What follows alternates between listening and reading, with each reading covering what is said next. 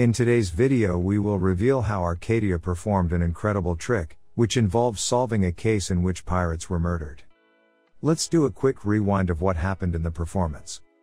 Arkadia started off their performance by saying that he prepared this performance by studying up on the history of Penn and Teller, and he found something amazing about them. He claimed that their ancestors or doppelgangers were pirates. Your exact doubles were in fact pirates.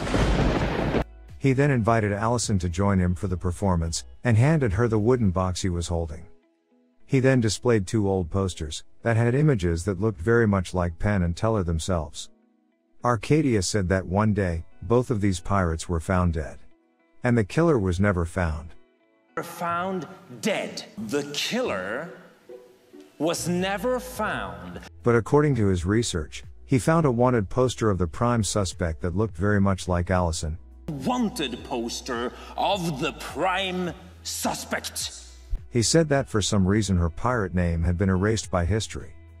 So she has to make up her own pirate name. Your pirate name has somehow been erased. You have to make up your own. Red Bandit. Red Bandit. Which Arkadia then wrote on top of the poster. He then said that something else was missing, which was the reward if someone was to catch her.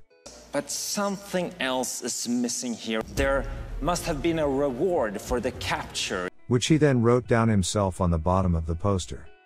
He then said that one clue was left on the crime scene, which was the actual murder weapon, which Alyson had been holding on to the entire time. And it was the actual murder weapon, which you've been holding on to this entire time. He then opened the wooden box that he had handed over to Alyson and took out a pistol. Arkadia then said that at the night of the murder, the assassin cocked the pistol and fired the gun, which he handed over to Alyson to pull the trigger. Once Alyson had pulled the trigger, he said the murderer left 3 proofs behind, that could lead to her identity. He took a magnifying glass out of his pocket and said the first proof was fingerprints. The fingerprints! Proof number 2 was that, the assassin had a tattoo on her right hand, matching the symbol that was on the pistol, which was a skull and crossed bones. Tattoo on her right hand, matching this symbol on the pistol. And Alyson also had a tattoo of skull and crossed bones on her right hand. And finally, proof number 3 is that Arkadia happened to know that the pirates of the day considered their guns so precious, that they often marked them, so that they can be identified if they were lost or stolen. That they often marked them so they could be identified if they were lost or stolen. And he then confirmed with Alyson that there is no way he could have known the name. Alyson had named her pirate because she made that name up. And amazingly, the gun was marked with Alyson's made-up name on it, which he asked Alyson to feel that it was in fact engraved deeply into the metal. Spoiler alert. If you accidentally clicked on this video and don't want to know how such tricks work, I will give you 5 seconds to click off this video, but if you consider magic as a puzzle, then stay tuned.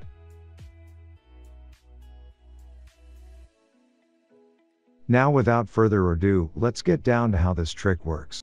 We will break the trick into 2 phases. In the first phase, we will reveal how Alyson got the tattoo of the skull and crossed bones on her right hand. And in the second phase, we will reveal how Arkadia was able to predict Alyson's made-up name and have it engraved on the pistol. Now before I get down to the reveal, I want to give a quick shout out to my wonderful patrons for supporting my work. Their support is the reason I am motivated to upload more regularly. Let's start by discussing the first phase. In the first phase, after he had Alyson pull the trigger, he said that the murderer had left 3 evidences, in which the first evidence was the fingerprints. the fingerprints! The second evidence was a tattoo on the right hand. Tattoo on her right hand, matching this symbol on the pistol. And the third evidence was that gun was marked with the pirate's name. That they often marked them so they could be identified if they were lost or stolen. And now before I reveal the method, let's see what Penn had to say about his performance. You've taken an ash trick and done a really much newer version of it. You can see that tattoo trick that Arkadia did. Penn was referring to that trick as an ash trick. The ash trick is actually a classic of magic. I will briefly explain what happens in the ash trick and how to perform it to help you understand how he did the tattoo trick. Basically, in an ash trick, a spectator is asked to close his fist. The magician then takes a small amount of ash in his hands and rubs it, such that it completely vanishes into the palm of the magician's hand. Once the ashes vanish from the palm of the magician's hand, he asks the spectator to open his closed fist. Amazingly, the ash that vanished from the magician's hand had appeared inside the spectator's closed fist without going near the spectator, or asking the spectator to open his fist during the entire trick. Well, the secret behind this trick is actually pretty clever.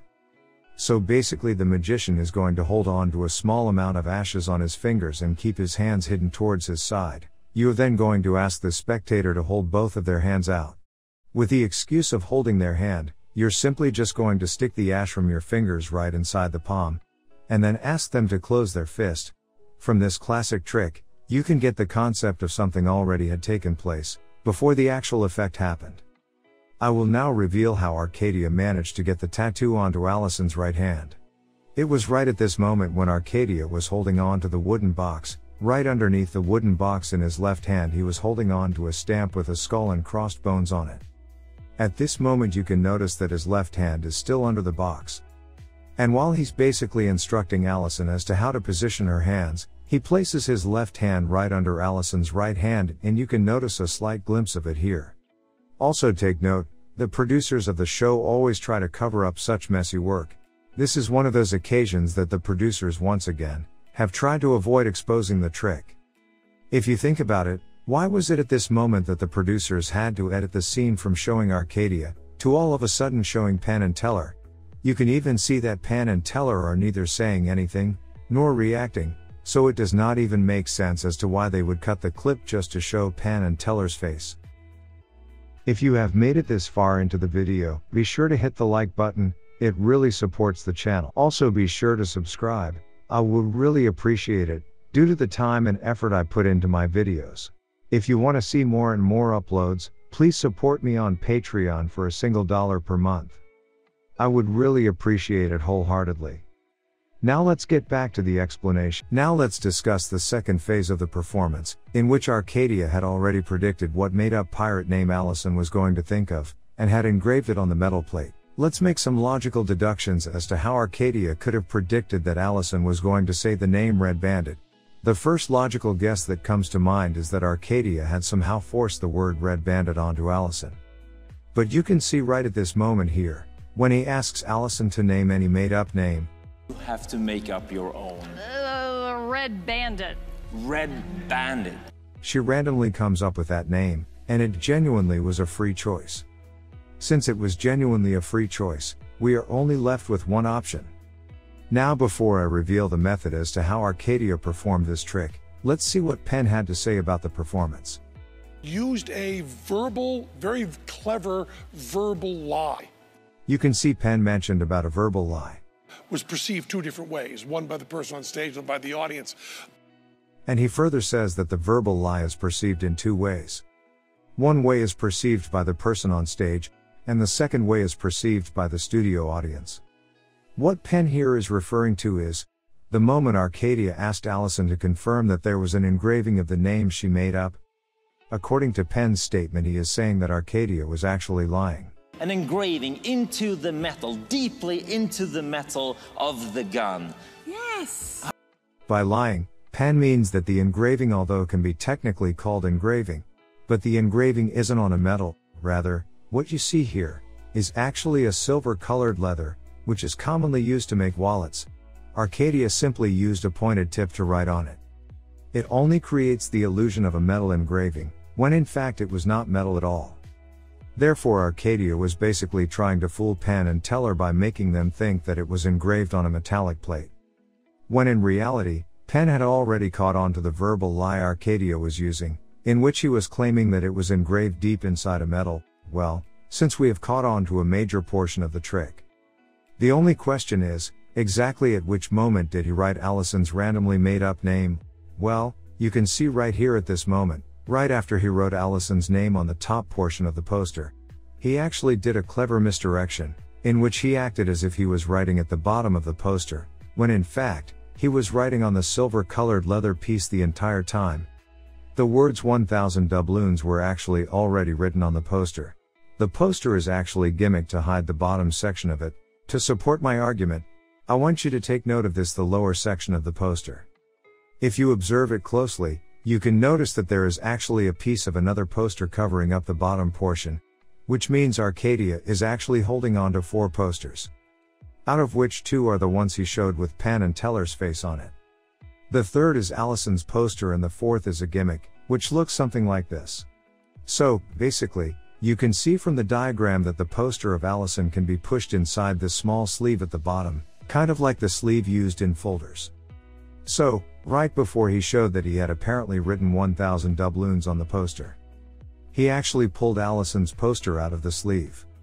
Now that Arkadia had written the word Red Bandit on the silver-colored leather piece, he was holding it in his left hand, which you can notice as he keeps his fingers closed. And even when he's holding on to the gun in his left hand, he keeps his fingers closed. Until the moment he sticks the leather, which has a metallic strip on one end with magnet, onto the pistol. If you liked what you saw, be sure to hit the like button and feel free to comment which reveal you want to see next. Thanks for watching, and as always, have a great day.